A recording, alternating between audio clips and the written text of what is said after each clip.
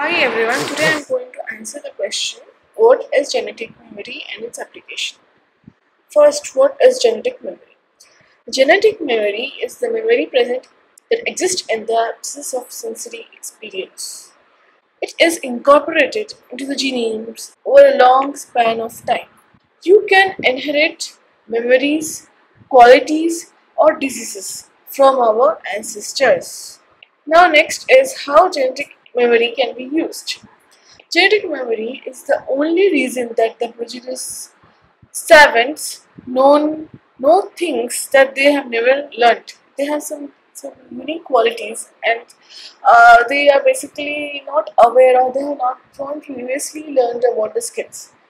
So how genetic this is how genetic memory is the major reason for them to know things that they have never learned.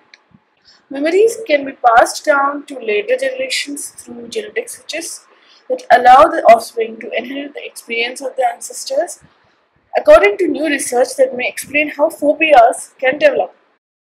Researchers at Emory University School of Medicine in Atlanta found that mice can pass on learned information about traumatic or stressful experiences, in this case of fear of a smell of cherry blossom, to subsequent generations. The results may help to explain why people suffer from seemingly irrational phobias. It may be based on the inherited experiences of their ancestors. You can revoke the quality and skill sets of your ancestors using genetic engineering. Now I'm going to tell you what is genetic engineering. Genetic engineering is the deliberate manipulation of DNA using techniques from the laboratory to alter genes in organisms. I'll discuss in detail about genetic engineering in later videos.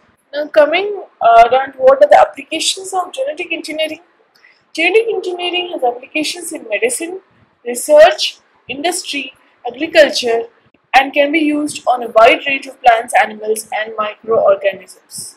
In medicine, genetic engineering has been used to mass produce insulin, human growth hormones, follistatin, that is for treating infertility, human albumin, monoclonal antibodies, anti-hemophilic factors, vaccines, and many other drugs. In research, organisms are genetically engineered to discover functions of certain genes. Industrial applications include transforming microorganisms such as bacteria or yeast or insect mammalian cells with a gene coding for use of protein. Mass quantities of the protein can be produced by growing transformed organisms in bioreactors using fermentation, then purifying the protein. In agriculture, for producing genetically modified crops or genetically modified organisms. Thank you very much for your time. If you have any doubts, you can get back. You can write a comments below. I'll clear your doubts in the next videos. Thank you very much.